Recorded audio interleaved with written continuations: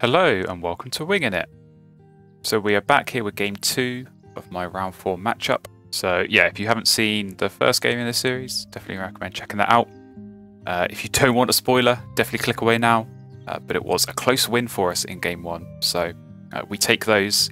And yeah, as a best of 3, if we can win this game, we go straight through into the next round. However, if we lose, then there will be a decider, winner takes all, to see who goes into the next round. So yeah, as we went first in game 1, we are going to be going second here in this game 2.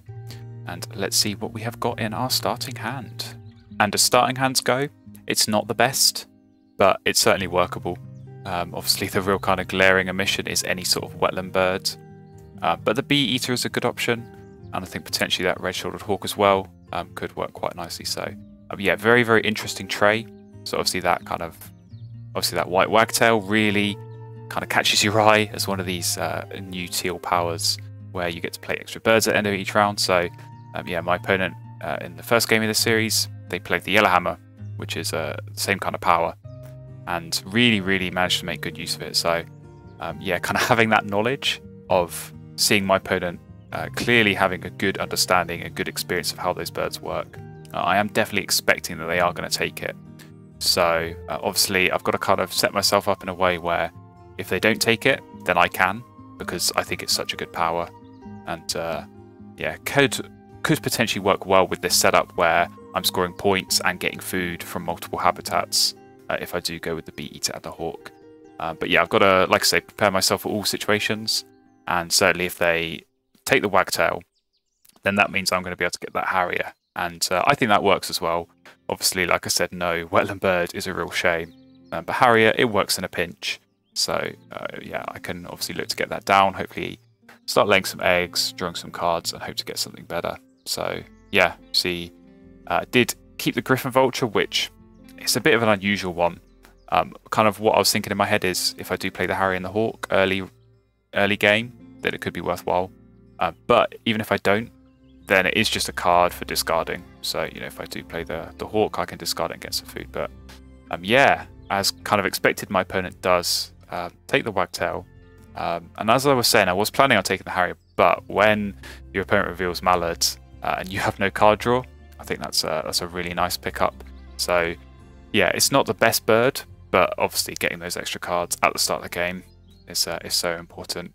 And if I do get some extra worms with this bee eater power, then that's just going to help me out as well. So yeah, we go here onto our next turn, and I'm just going to say it. I hate playing against this black-headed gull. I think of all the birds that I least like to see played in round 1, that is definitely high up there.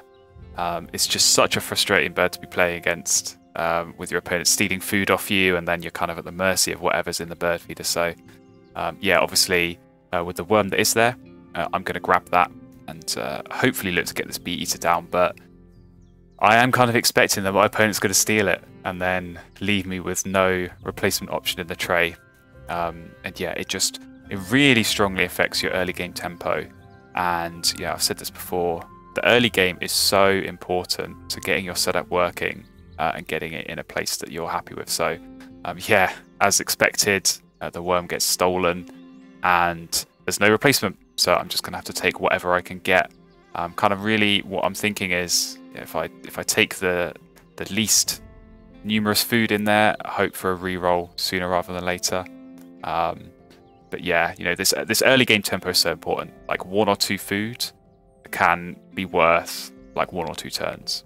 So obviously having to pay that extra food there now means that I don't have a food to play the mallard, or maybe I don't have a food to play the hawk that I otherwise would have had.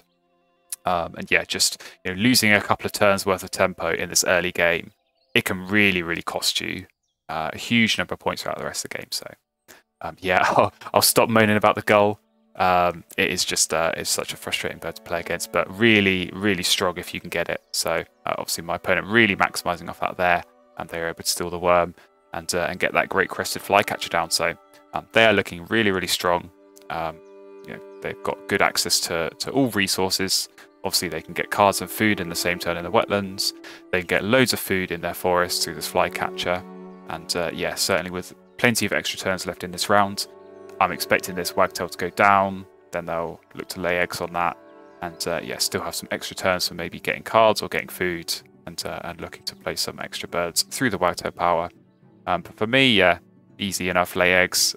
Did get fortunate enough on the reroll, and obviously if my opponent does choose to steal the worm, luckily there's a worm and there's a seed if I needed it. But yeah, my opponent, as kind of I did expect, they do go for food. So I'm going to just rush and get that mallard down. I'm not even going to waste time trying to get more food or anything, because I know it's just going to be stolen. So yeah, when you're coming up against this kind of black-headed gull, you really have to play and think differently. You kind of have to rush things down.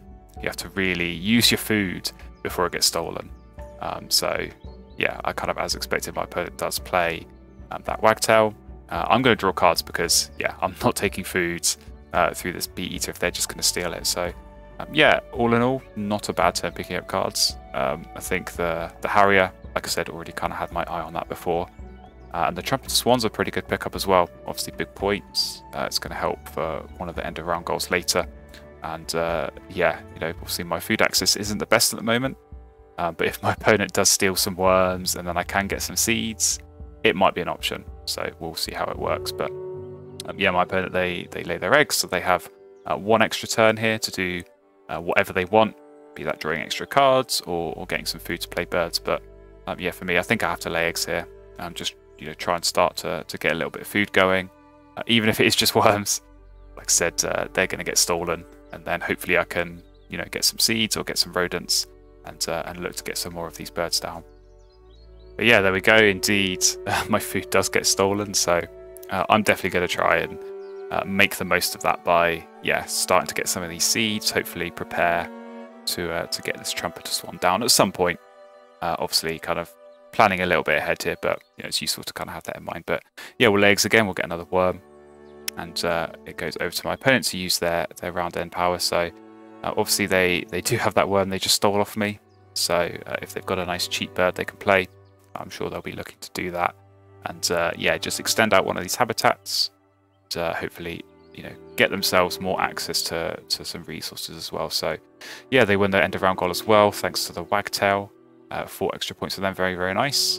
And we go into the next round. So yeah, you'll see they play the downy woodpecker, which is kind of unusual, but it's a free bird, so I think, you know, you may as well make the most of that. But for me, I'm going to go for cards. And definitely that red star is looking quite nice. You know, just as a way of hopefully getting some more food, so that even if some of it is stolen, I'm still going to have a little bit extra to work with. And it goes without saying that that's a really strong bird for my opponent. So even if I'm not going to play it myself, I think I have to pick it up to deny. So yeah, I was quite happy. But then I revealed the Violet Green Swallow.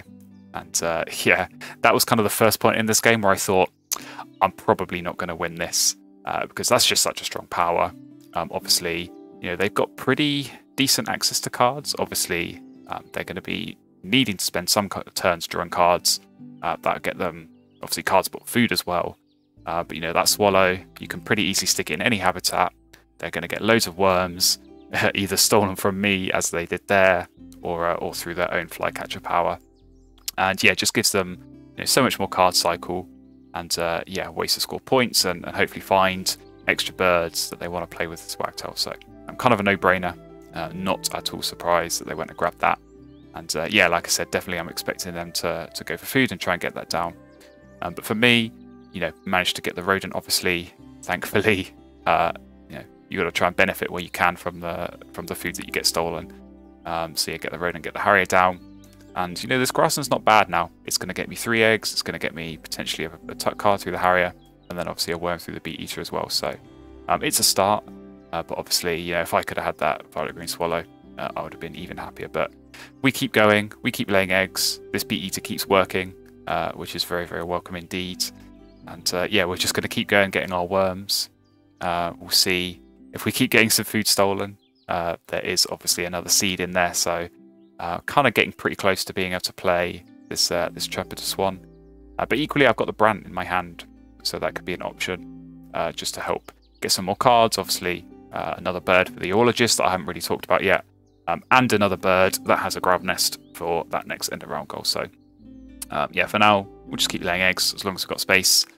Take the worm, and yeah, I think I'm set up in a good position here to kind of see what I I want to be doing on my next turn. So obviously, if the worm gets stolen, I can grab a seed, maybe play the swan. Otherwise, I could play the brant, or I could even overpay and maybe force down one of these forest birds, which I might choose to do. So my opponent, they get the swallow down, and that's just such a strong grasslands already. Getting the 3 eggs and then the tuck card and the cycle through the deck. Really, really strong option for them. So so I'm super envious, but I've just got to put it behind me and try and work with what I've got here. So you see, I'm looking at the red start, I'm looking at the hawk. There's kind of 2 options, so I could play either of them.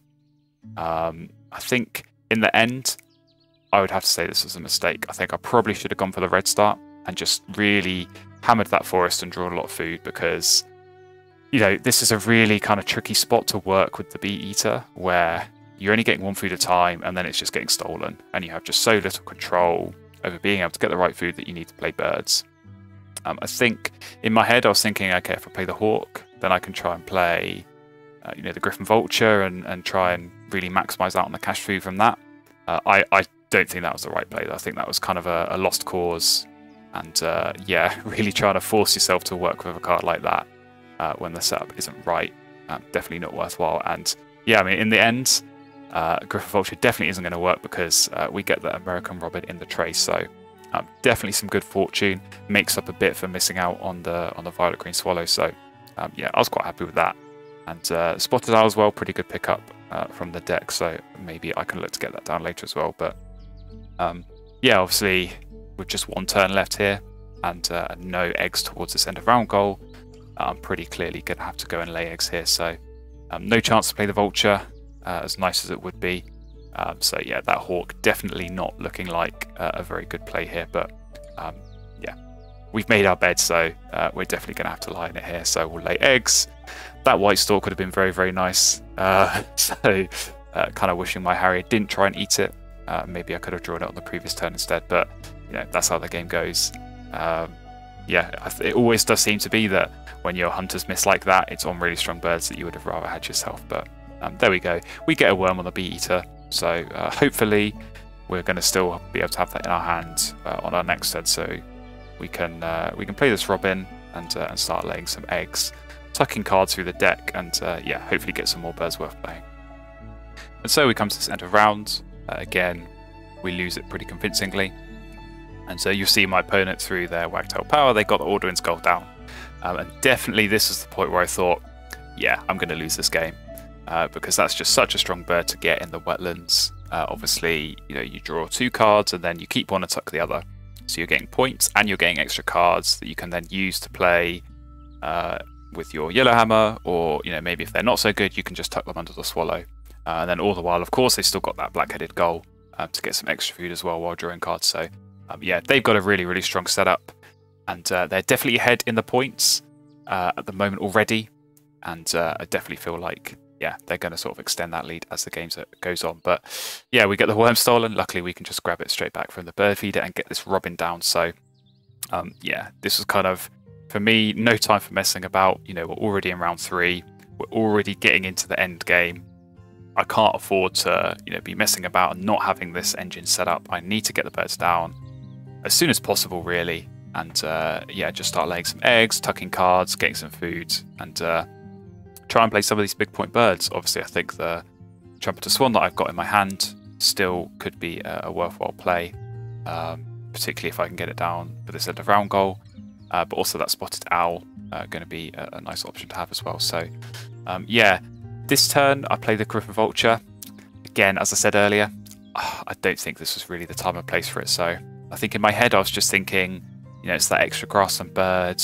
I know it's going to get me at least 4 cached food, maybe a 5th if I can find another hunting bird before the end of the game. But I just don't think that was a good play. At the time, I was so dead set on doing it, but that was not a good play. So if I could go back, I would not have done that again.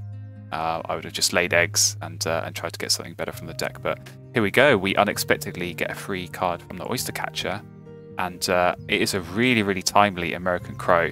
So there's kind of 2 things to think about here. There's amazing, I just got the American Crow. That's going to save me, help me get a load more food.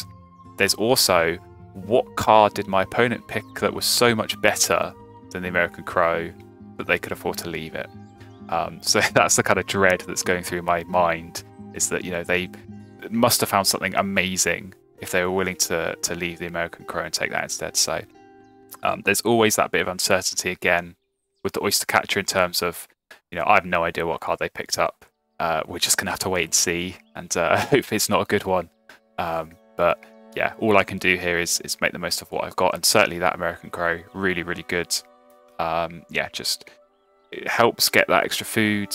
You know, if some of it is stolen, I can obviously get whatever I want using that American Crow power. So yeah, kind of pretty easy start laying some eggs. Obviously tuck some of these birds that I'm not going to play. Golden Eagle, very, very nice pickup from the deck.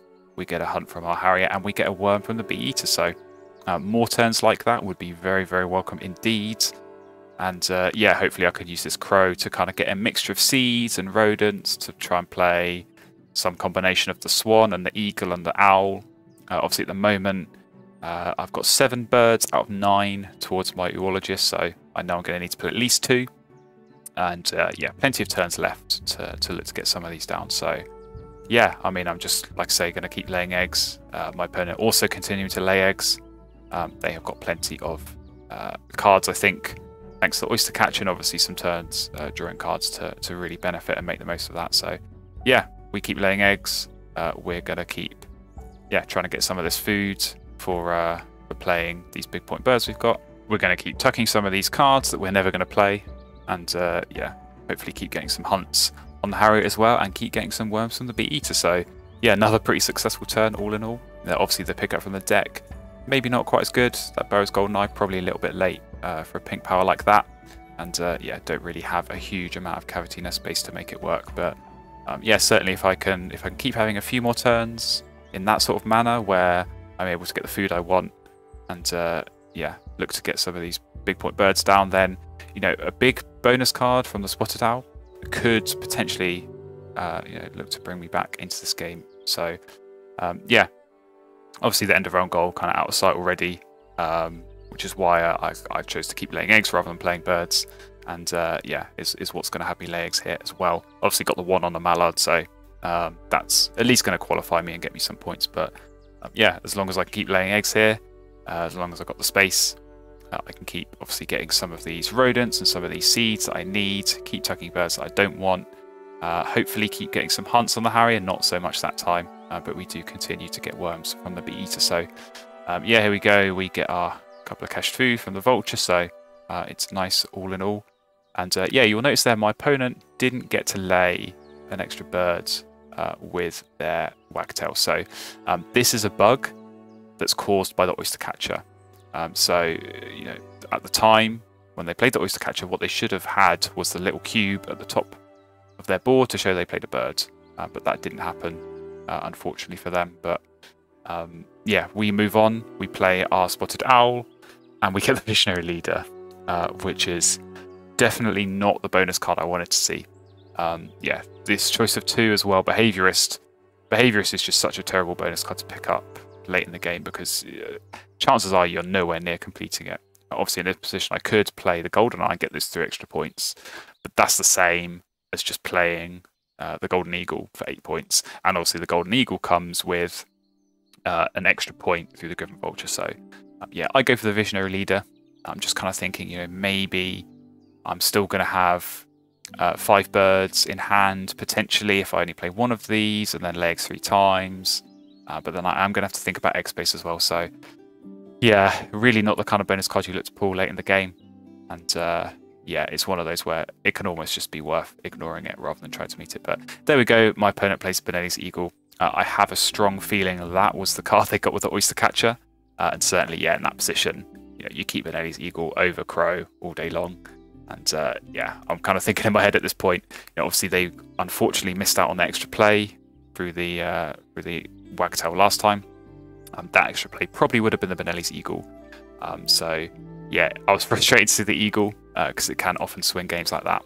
But all things considered, like I said, they were quite unfortunate to miss out on the extra play. So I'm not gonna hold a grudge on them too much for that. But for us, Again, we're just going to keep laying eggs. We're going to keep trying to get this food. So in this case, we'll get our second seed. So we're kind of gearing up really, I think, to look to play this this Trumpeter Swan.